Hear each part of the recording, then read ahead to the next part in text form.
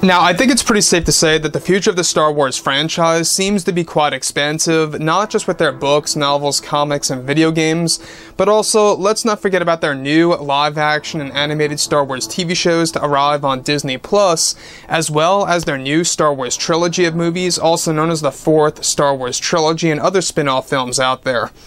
This is Mike Zero. Make sure to subscribe if you are new to the channel for future Star Wars content.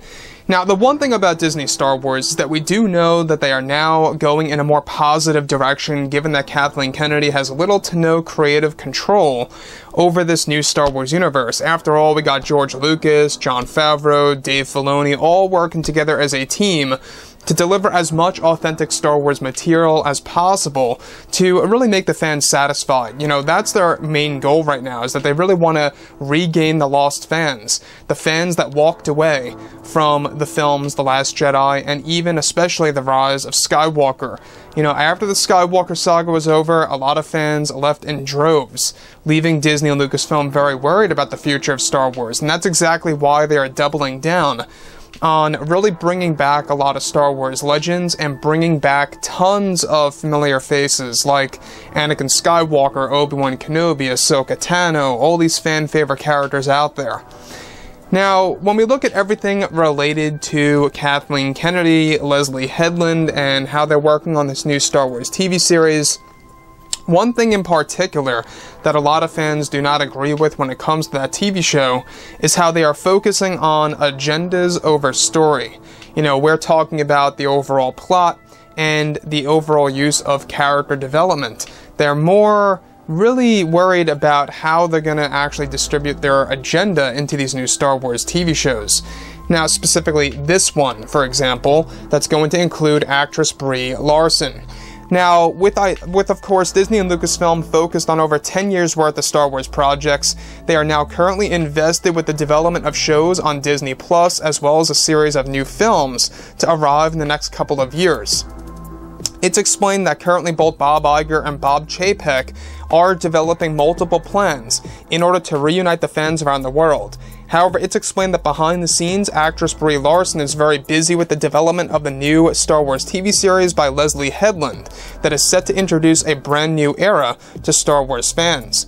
Now, it's noted that Brie Larson's character, who is dubbed as Maeve, is set to have a major scene in the upcoming film in which she will go into the worlds between worlds, which is essentially time travel, and is going to change certain aspects of the past of the Star Wars universe and the entire franchise, and that this will play a major role in the new Star Wars TV series for Disney+.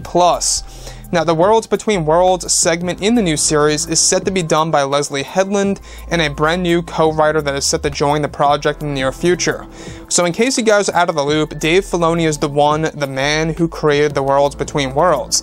He is the very guy who made this happen in Star Wars Rebels Season 4. It was an amazing experience where we have Ezra Bridger saving Ahsoka Tano from Darth Vader. And right then and there, you know, that changed history. That changed what could have happened to Ahsoka Tano. They want to do something very similar with Brie Larson's character going into the Worlds Between Worlds that's going to change our view on the Star Wars franchise. Moving on. Now, Brie Larson's character Maeve will reset certain aspects of the Star Wars history in the new Star Wars TV show that is described to have a major effect on one of the major Star Wars movies that fans may see as very controversial. Now, I for one won't have a problem if this has something to do with the sequel trilogy movies. To me, it's a problem if they are going to change a big aspect of the prequels and or the original trilogy by use of Maeve going into the Worlds Between Worlds and changing the past. Now, not just that, but this new series will focus on a Jedi civil war at one point in time, showing the fans two different Jedi orders with two different views of the ways of the Jedi and the Force that creates a full-on battle in the new series. Now, a Jedi Civil War is going to be another main focus point in the series until a new foe shows up from another galaxy that is going to be inspired from a band of enemies from Star Wars Legends.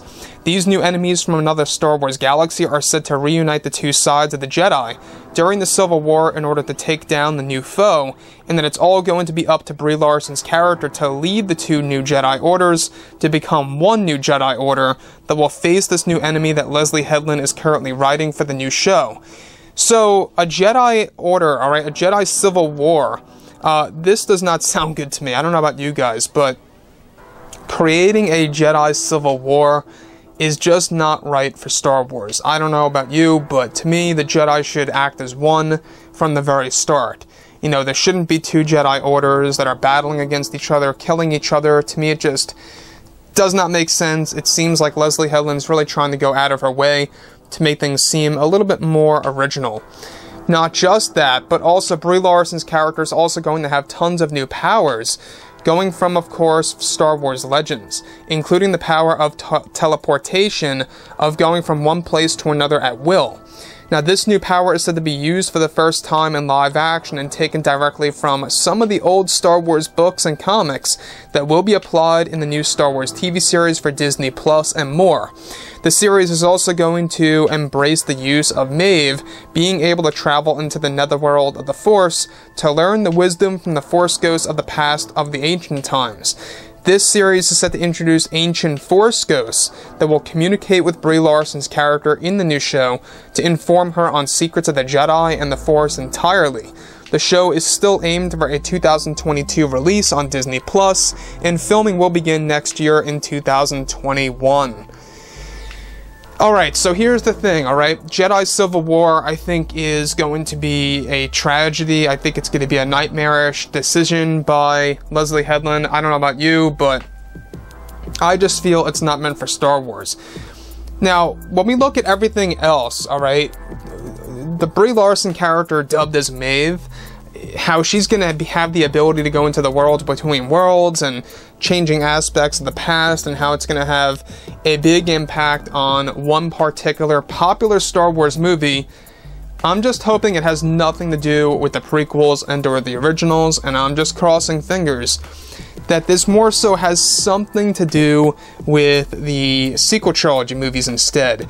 You know, if we go ahead and take a look at the past with Star Wars Legends, you know, they did have a thing called flow walking in there that's also going to be used in the new Star Wars TV series and new Star Wars movies to come in the near future, so looking forward to that as well. But the Worlds Between Worlds, that's a Dave Filoni creation, and the fact that Dave Filoni's not even going to have a connection to the show, it makes you wonder what kind of rules Leslye Headland is going to bend when it comes to the use of the Worlds Between Worlds and time travel. You know, we've seen the use of this in Star Wars Rebels, where Ezra Bridger saves Ahsoka Tano from Darth Vader, and how they are literally able to escape from Palpatine trying to get to them. And all these crazy things happen in this realm. It's a very interesting story. I do suggest that you guys at least go ahead and check out that clip, The Worlds Between Worlds, to really get an idea of what I'm talking about if you guys are out of the loop. Now, everything related to Brie Larson's character Ahsoka, or Maeve, I should say, that is going to be similar to the Ahsoka scene, is what I want to point out here in The Worlds Between Worlds, of how she's going to change history and how that's going to have a major impact on a new one of the Star Wars movies in this new Star Wars TV show. To me, I think it really is a dangerous situation of messing around with the lore of Star Wars, messing around with the history of the franchise. If we take a look at also how the character of Rey was used and how they automatically made her so powerful, they are doing that to the max in this new show, as we went over just yesterday. They plan for Brie's character to be the most powerful, and not just the most powerful, but the most intelligent Jedi that has ever lived. And her being so intelligent has to do with her use of time travel, her communication with the Force ghosts of the past of the ancient Jedi. That's another thing, is that they're going to explore Force ghosts that are going to actually consist of ancient Jedi. So I'm not quite sure how a lot of fans are going to take that as well.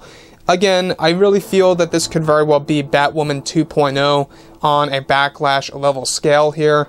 We'll have to wait and see in 2022 when it finally releases. That is, of course, if it even does release on Disney Plus. So with that being said, guys, you know, drop a comment below. Let me know about all of this in the comments, and if you guys did enjoy the content for today, do make sure to drop a thumbs up on this video to support the channel. I thank you all so very much for the kind support, and I'll catch you guys next time.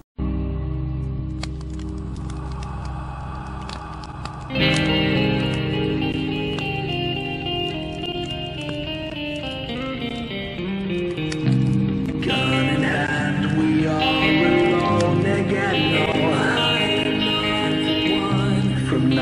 moon, we hear them once again.